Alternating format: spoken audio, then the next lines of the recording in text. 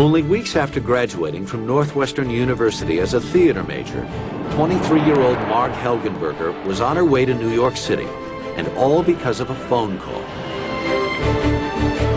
That talent scout from ABC who'd seen Marge act in college had not forgotten about her. Ryan's Hope, ABC's soap opera about an Irish-American family in New York, needed an actress, preferably red-headed, to take over the part of Siobhan, the Ryans' youngest and feistiest daughter.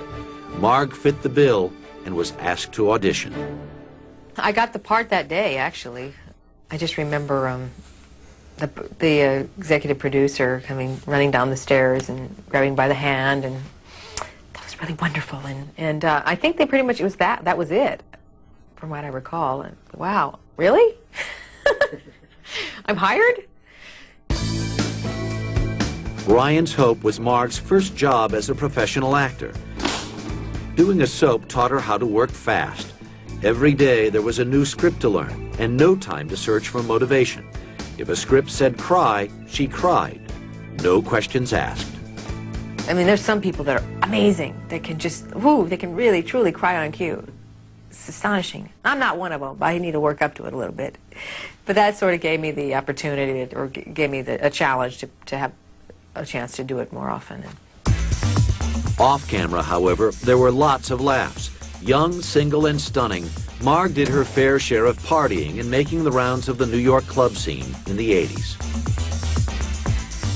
In 1984, the party girl became a call girl, on Ryan's Hope, that is. Marge's character, a policewoman, went undercover as a prostitute in Times Square.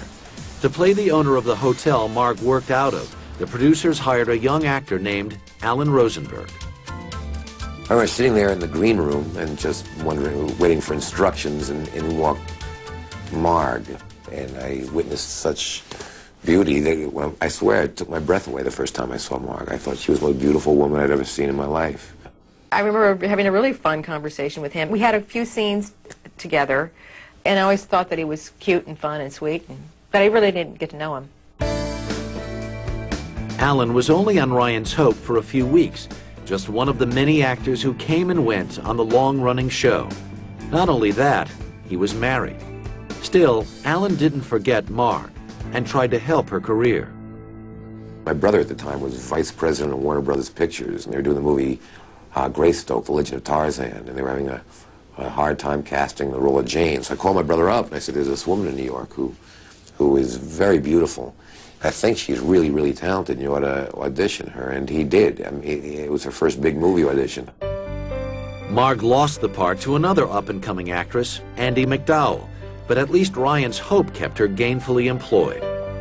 By 1985, she was making enough money to help pay her father's medical bills from his battle with MS.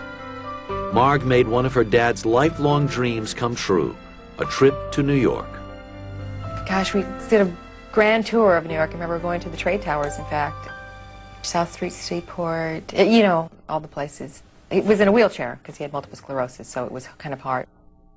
When we landed in Omaha, I said, well, here we are, you know, back home. And he said, oh, I had such a wonderful, wonderful time. And I said, but just think how wonderful it would have been had you been well. And he said, I don't think it could have been any better. It was a special time made even more poignant a few months later. In November of 1985, Hugh Helgenberger died. He was only 50. My dad had such a wonderful spirit and always looked out for the other person, even when he was on his worst days, when he was very ill. He always says, you know, if the sun's not shining on me today, it's shining on somebody else. And that was how he was. Inspired by her father's inner strength throughout his illness, Marge regrouped. In 1986, she left Ryan's Hope after 3 seasons to pursue other opportunities.